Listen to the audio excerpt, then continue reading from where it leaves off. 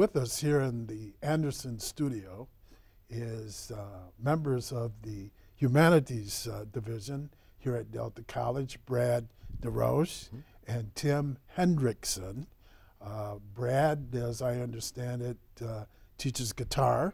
That's right. And Tim is in charge of the choral. Is that the right word? Is Yeah. it choral or chorale? Choral program, sure. Choral, okay. Brad, Yeah. why would somebody come to Delta College to learn how to play the guitar? Or is that what you do? Yeah, exactly. It's a great question. Why should we come to a place like Delta to learn guitar? Because, as you know, there are resources, internet and all these kinds of things people could learn on their own. And so I ask myself that question, why should a student come to my class and learn? And I think what we offer, and I believe it's a good thing, is first off a personal connection. I can look at a student who comes into my class if they're doing something I think that won't be good for them, and I can make corrections. I can say, you know, if you hold it like this instead of like this, it'll be better for your hands, you'll be able to play long term, you won't get injured, you'll make a better sound. So they may get instruction by looking at someone on YouTube, but that doesn't give them the feedback. You know, so what I do and what I think we do in our classes as teachers is we not only provide instruction in terms of information, but we also provide a feedback loop to help students if they're doing something right or wrong. We tell them, hey, that's good, you're doing this right, or this needs to be corrected, you need to work on this, and here's why.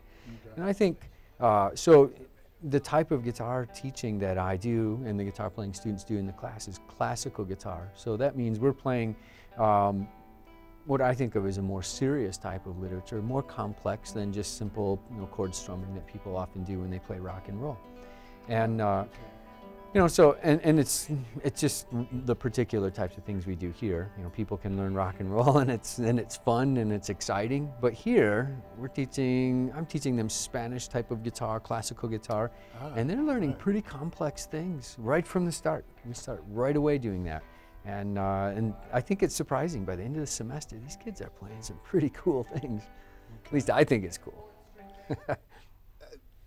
You know, a lot of people are here, as I understand it, to pursue employment, pursue a job, a career, and that's the purpose of, for them, the purpose of higher education. Right. And of course, you sit in a church and the congregation is singing, there's a choir, one organist, maybe one pianist, and you know, if it's a charismatic church, there'll be a drummer. Right. Well, that's 3 people out of maybe 1,000. Why should young people pursue music? I mean, and there's a follow-up to that.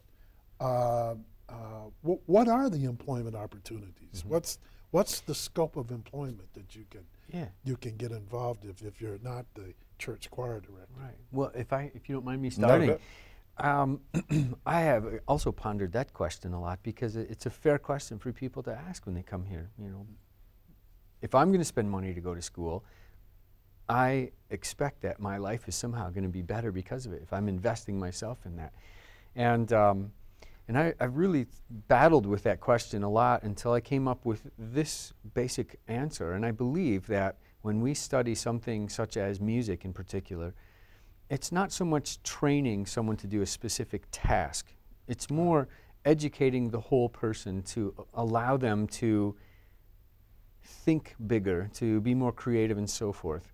And I believe that opens up more opportunities long-term for them. Maybe it doesn't train them for one specific thing like, well, to do a particular task to build a part on a car or something like that. Okay. But what it does is hopefully open their mind up to a whole bunch of possibilities of things that they might do in their lifetime. And I believe that makes them more valuable as an employee for someone who can hire them and say, here's an educated person who knows how to think creatively, they know how to solve problems and those kinds of things. And then in music in particular, oftentimes people don't leave school and go and get a particular job. So they don't come to Delta, go through the music program, and then become a church organist all the time. Right. But I think what it does do for them is it having this degree from our school, or from any school, I suppose, it opens, to me, it opens up a door for a person that says that, you know, they have a better chance of being employed than someone who has no degree at all. They have some education, and so it's better to have that than to have none. And so I think even if it's a degree in guitar or choir, it's better than no degree. And I believe then ultimately it opens their mind to many other possibilities, and they can do many things from there. Now, Tim, I want to ask you if you agree with everything that Brad said, but I want to make sure, because this is exciting, you're going to New York. Yes, the end of the semester? In June. June?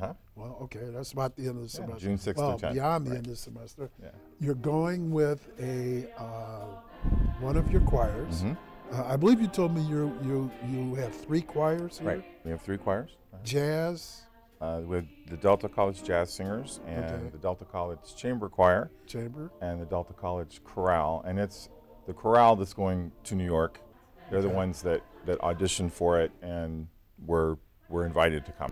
Okay, perform. Now, as soon as you say audition, that tells me it's competitive. Or somebody... The event in New York is competitive, yes. There's only a select few that are invited to go based upon the audition materials that you submit. Everyone has to submit recordings of performances. So somebody reviews it and says you're good enough to come to New York. Yes. Okay. Where in New York is this going to take place? Carnegie Hall.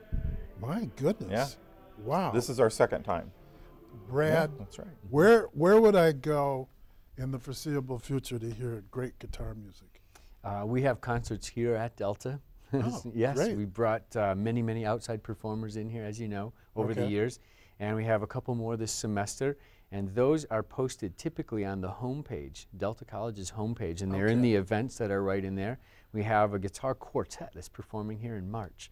And I want to thank both of you for coming in and discussing all that with us, and thank you. Doing what you do at one of America's leading community colleges. Right, yeah. It's a great Thanks pleasure, for coming great joy. in. Thank you.